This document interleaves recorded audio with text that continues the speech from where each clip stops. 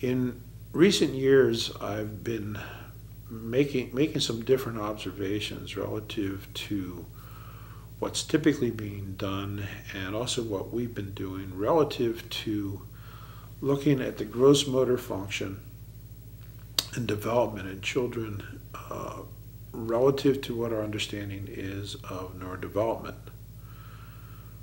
And in recent years, I've been modifying what we've been doing and to some degree doing less. To illustrate this, probably the Down syndrome population is probably kind of the best way to explain this. What I'm seeing is if we want to do two things. We want to develop good muscle tone, muscle balance, strength, and we want to, if you will, address any abnormal structural issues. And then we want to provide the opportunity for the child to move through a typical normal neurodevelopmental motor sequence, which is essentially learning to move the limbs independently, learning to crawl on the stomach, learning to crawl in a cross pattern, learning to get up on the hands and knees, learning to creep, learning to walk, and learning ultimately to walk and run in a cross pattern. And often the challenge is that we and the parents want to see the development of these pieces happen as rapidly as we possibly can.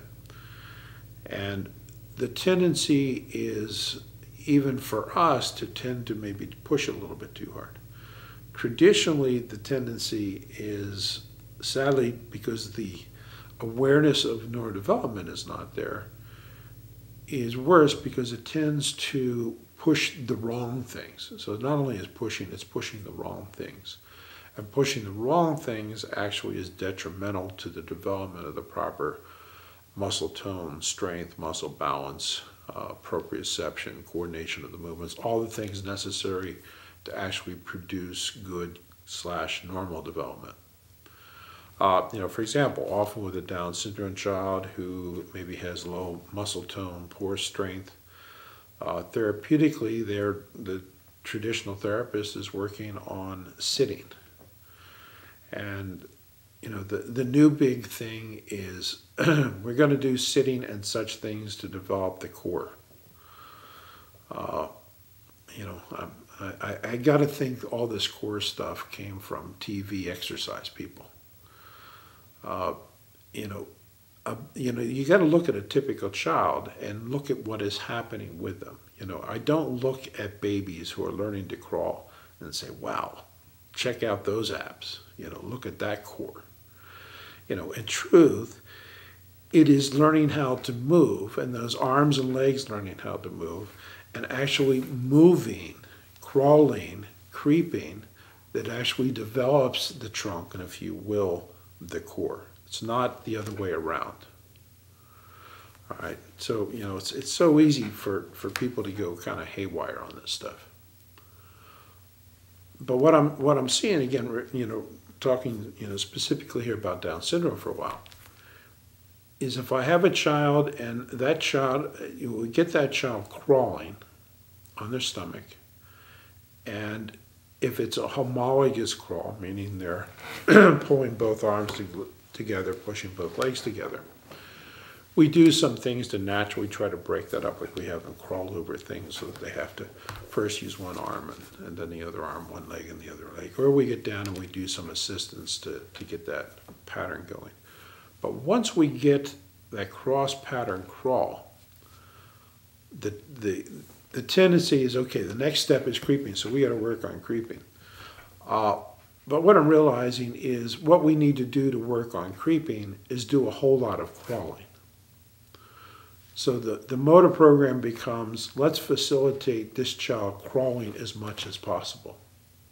Because once we have that proper pattern, if you think of that child crawling on their stomach, they're extending the arm, they're flexing the arm. They're extending the leg, they're flexing the leg. We're getting muscle balance, we're getting, A key word is integrated information. All right, integrated information doesn't get any better than simultaneous movement of your right arm with your left leg and your left arm with your right leg. All that is integrated information. All right, and that is doing a great job of teaching the brain where those pieces are and the relationship with those pieces. And we see if the kids start off with that foundation, that ultimately we end up with good gross motor function. If we don't have that foundation, we spend years and years trying to fix glitches that exist because we do not have that foundation. So what I've observed more in recent years is once we get a function that is correct, as in a good cross pattern crawl, we encourage it, we get as much of that as we can. And what the typical child is going to do then is get up on their hands and knees without any assistance, and then they're going to start rocking without anybody pushing it. And then they're going to start creeping on their hands and knees without anyone pushing it. They're going to develop a cross pattern creep without anyone pushing it. Then they're going to start pulling up when they should. They're going to start cruising when they should. And they're going to start walking when they should, and generally walk properly. So actually what I have found is almost the less intervention, the better. All right. If you will, we don't want to mess with typical and good. We just want to encourage typical and good. And if we do that, the pieces fall in order very, very, very nicely. But then again, as I say, if we have muscle strength issues or tone issues, we need to address those specifically, make sure we have the structure going for us. But ultimately, it's doing those typical things that if you stand back and look at the magic of what that typical development is, it's like, we can't plan it any better. We cannot create a better sequence of events to integrate the information, develop muscle balance, develop proprioception, and put the whole act together than what just happens normally.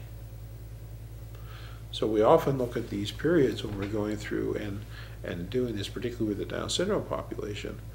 That's when we have all this opportunity to push all the cognition. Right? So lots of opportunity to move properly and then build the cognition.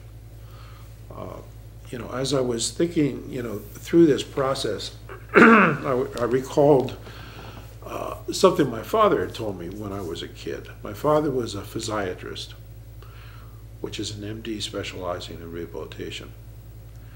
And, I grew up with, my father had was the head of physical medicine departments in a number of hospitals, rehab centers.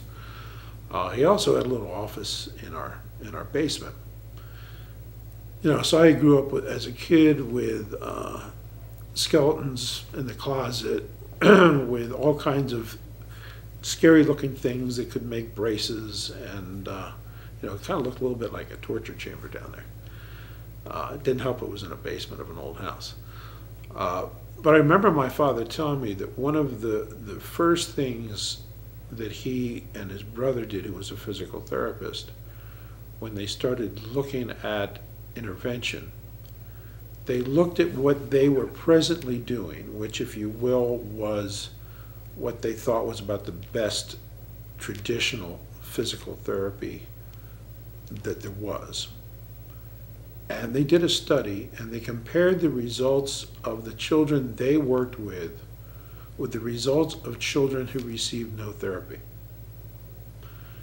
And to their chagrin, they discovered that the children who had no therapy did better than the kids they worked with.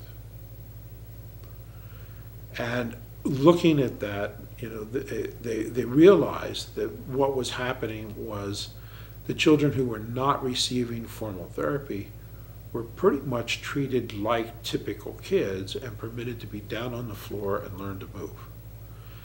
And that so much of the intervention is really not fitting to actually what is neurodevelopmentally normal and appropriate, and that it is so easy to, intervene and knock things off. So looking at this neurodevelopmentally, has changed the perspective a bit. We try, if you will, to develop a normal movement, a normal pattern of function, and have the child do a lot of that in order to push the progression of all the associated pieces. So it's been an interesting, last few years as I've kind of gotten a better and better handle on this. But I think it's very significant because it's very easy to, if you will, do too much intervention. And if you're going to a therapist, the therapist is going to try to do something. Not necessarily the right thing. And I've mentioned in other videos that the nature and structure of that is another issue. But as parents, try to look at your child and look at what those normal steps are, and go through our CDs where we explain that in detail. And what we want to try to do is get the child to those normal functions and then push that, have them do a ton of that to move to the next neurodevelopmental stage. Okay. Different perspective. Thanks.